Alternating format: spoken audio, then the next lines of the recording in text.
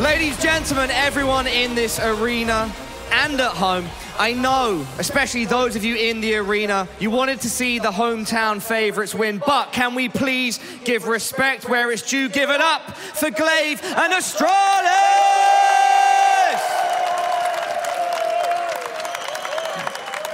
gla1ve, I'm sure it's hard to process the whole of Overpass right now, but that was such an intense map of Counter-Strike. You guys got off to a flying start, 12-3, but we ended up seeing 2 overtimes. What happened?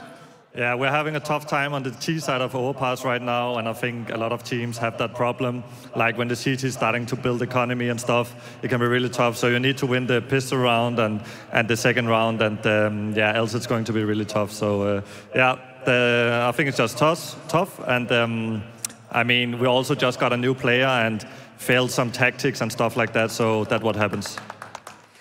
gla1ve, going back to the first 2 maps, so you lose your map pick of Mirage, you win their map pick of Ancient. Why was it opposites day? Yeah, that's tough to say. I mean, we had a really bad Ancient last time, but this time around we had a much better one. So it felt good to show that we can actually play the map. Our own map pick, Mirage, I actually think we played pretty solid. We just lost a lot of duels, and I think it was mostly individual that lost us that game because we could have gotten more T rounds, I believe. I felt like me, myself at least, had some crucial moments where I could get the opening kill and maybe win us the round. So that's what happens. gla1ve, you mentioned your newest player. You have kind of 2 quite new players. We've got Mr. and Christu. I want to make sure I get those pronunciations correct. Newer, younger. Are you proud of how they showed grit and determination across such an intense series of Counter-Strike?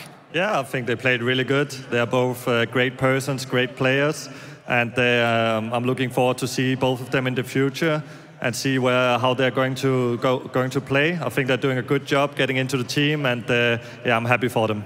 Now, gla1ve, you move on to our semi-finals, and who's waiting there for you in Astralis? It's Fnatic. Tell me your thoughts going into that semi-final. I mean, last time against Fnatic was really tough. We had our Danish guy Roy just owning us, so hopefully that won't happen again. I mean, it's going to be fun to see what maps we're going to play, and let's take it from there.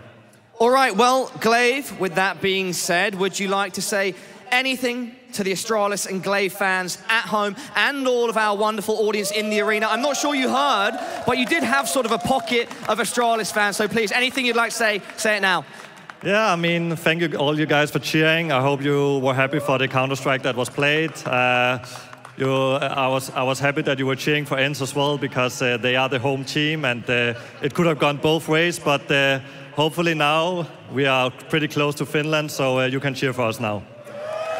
gla1ve, thank you so much. Congratulations on reaching the semi-finals here at the Elisa Masters Espoo. One final time, everybody in here tonight, give it up for Astralis!